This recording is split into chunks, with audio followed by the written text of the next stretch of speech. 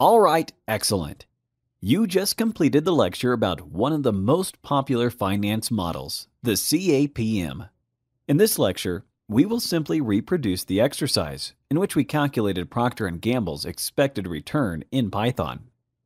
Here is the formula.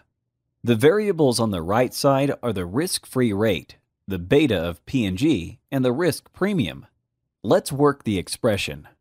The expected return of the stock I am interested in, P&G, will differ from the risk-free rate with an amount equal to the product of its beta and the risk premium. And it makes sense when you think of it. There is a certain premium that investors require for undertaking a risky investment. The way we calculate this premium is by measuring how risky a stock is regarding the market, measured by data, and multiplying this by the average premium for investing in the market.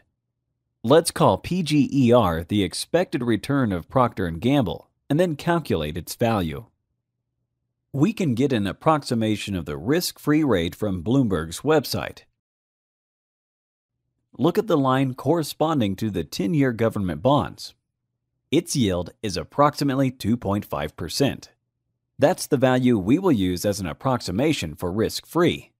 There isn't such a thing as a risk-free asset in the real world, but 10-year government bonds are a close enough approximation. We calculated beta in our previous Python lecture.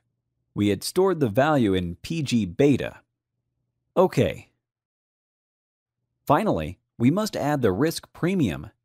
Previous research shows 5% is a credible value we can use. Hence, we will apply it to our calculation. Let's run this cell. The value we obtain is 5.6%. This is the return on investment a person would expect when buying P&G stock. This technique can be applied for any listed company you are interested in. And the best part is that now, you have all the tools that would allow you to do that.